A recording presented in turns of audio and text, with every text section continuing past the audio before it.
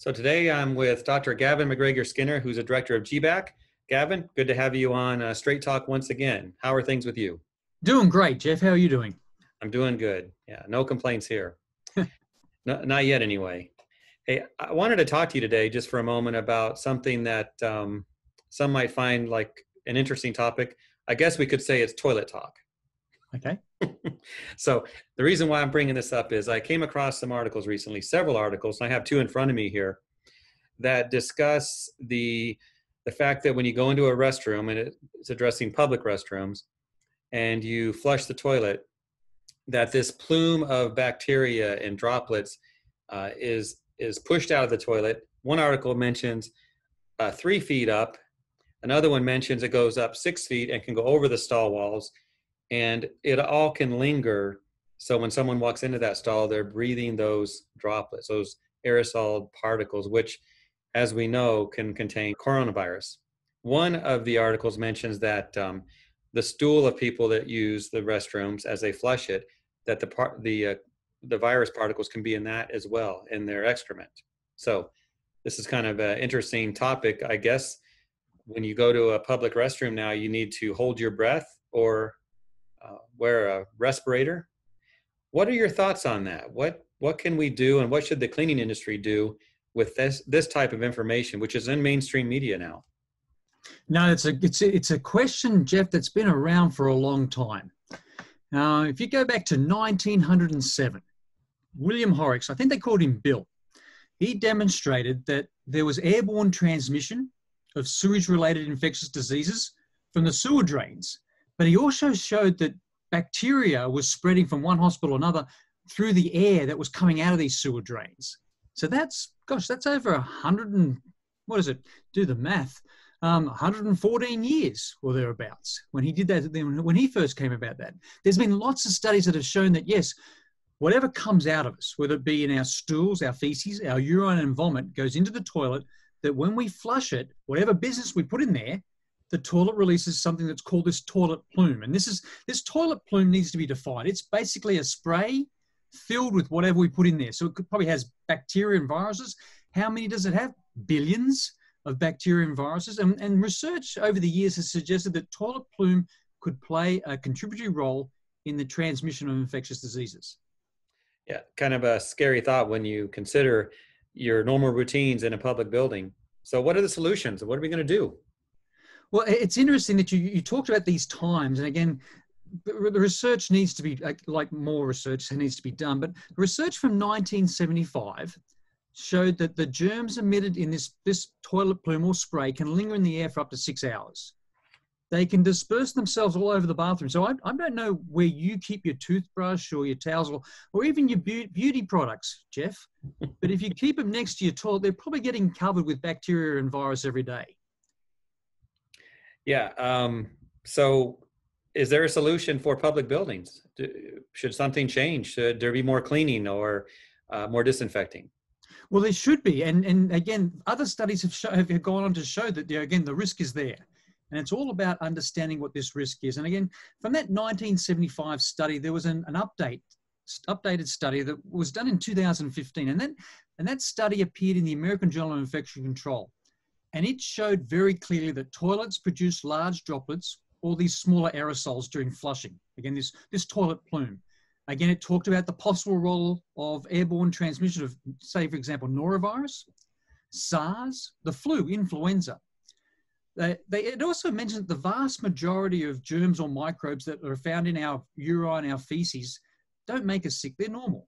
But it's what happens when someone who's sick, someone that has symptoms, someone who's infected, goes to the toilet, urine, feces, or vomit, and then what does that bacteria and viruses do when we flush it? So again, modern technology, toilet technology today, we know minimizes, but it doesn't eliminate. It doesn't eliminate the amount of toilet plume that's shot into the air.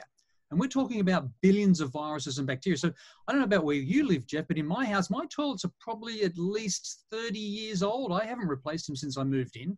So I'm not using the latest toilet technology. So my toilets probably, create a toilet plume. So what do I recommend? Shut the lid before you flush it. Shut the lid in a home is one thing, but in a commercial building, You don't see too many lids. No, you don't. You could learn to run really fast. Flush the toilet, run really fast, and that's not going to work either. So here's the importance here of not putting your head over the toilet when you flush it. The other thing is washing your hands. Again, is we're worried about these bacteria and viruses that are caused by this toilet plume. And we know that, the toilet plume creates really large droplets, but it also creates these smaller aerosols. And as you mentioned, they could go any sort of distance. We know from research they can stay in the air for hours, even up to 6 hours. We know that they can be infectious. So again, if you're talking about, say, something like SARS-CoV-2 that causes COVID-19, you've got to, like most viruses and bacteria, they've got to get into your body. You've got to protect your eyes, nose, and mouth. But what you've got to do is wash your hands. Wash your hands with soap and water. Wash them properly. And you've got to ensure that, again, that when you're using the toilet, we try to minimize that risk. But it's also, what's that role of the cleaning crew, the janitorial staff? How do they clean them safely and securely, especially those toilets, those public toilets that don't have lids? Yeah. So it sounds like the solution is, if you can't do a lid, like you said, hold your breath and run. But more cleaning, more disinfecting, which means a little more time spent on restroom care. It is, yeah, definitely. And again, a lot of places I've been working with now where they don't have toilet lids on their toilets, one of the suggestions I've made as the intervention, as what they should do to decrease the risk, and we're talking about the risk of spread of transmission of infection, is add lids to the toilets. And they went, oh, I hadn't thought of that. And so they do. So now we're going back now doing another risk assessment, and now they've added lids to the toilet. Again, these are areas that need more research to quantify it, but there are some good case studies out there that have shown transmission of infectious diseases from flushing toilets. So I bet right now, if anyone's watching this, they're thinking, I wonder if I can create a company that makes easy to install aftermarket toilet lids. Maybe I'm going to go do that myself. It possibly could, but you think about when you get onto an airplane. And you flush a toilet on an airplane. When I flush the toilet on an airplane, it sounds like a jet engine. It really does sound like it's taking off. And there was a really good study that came out in 2005 where some members of the crew were sick. This was an 8-hour international flight. And what ended up happening was that the members of the crew and some of the passengers had norovirus, which when you have norovirus, you have vomiting and diarrhea. Now, what they know is that all the crew and all the passengers that were sick on that flight with vomiting diarrhea all went to certain toilets. And what they also know is that there was no episodes of vomiting and diarrhea outside of the toilet, outside of the restroom. It all happened inside the restroom with very little soiling of vomit or feces on anything else, but it all went in the toilet. What they found that after the plane landed, over that 18 to 60 hours where other passengers became sick with vomiting and diarrhea with norovirus, they went to the same toilets and they went to the toilets more frequently than the other passengers that got sick. So we've got little studies like that that show that, yes, toilets can or could play a role. And it's important, one, they have a lid, one, we clean them properly. And two, we ensure that we don't keep your beauty products, especially your toothbrush and your hairbrush, next to the toilet in your own bathroom. Well, thank you, Dr. Gavin Macgregor-Skinner, for sharing the science with us and some practical tips as well. I don't know what your plan is today, but I'm going to go move my toothbrush. Yes. We're going back to Little House on the Prairie with the outhouse. No, we don't have to do that just yet. But again, the technology's there that decreases this plume, but important to remove those personal items and close the lid and wash your hands as well. Good advice. Talk to you later. Thanks, Jeff.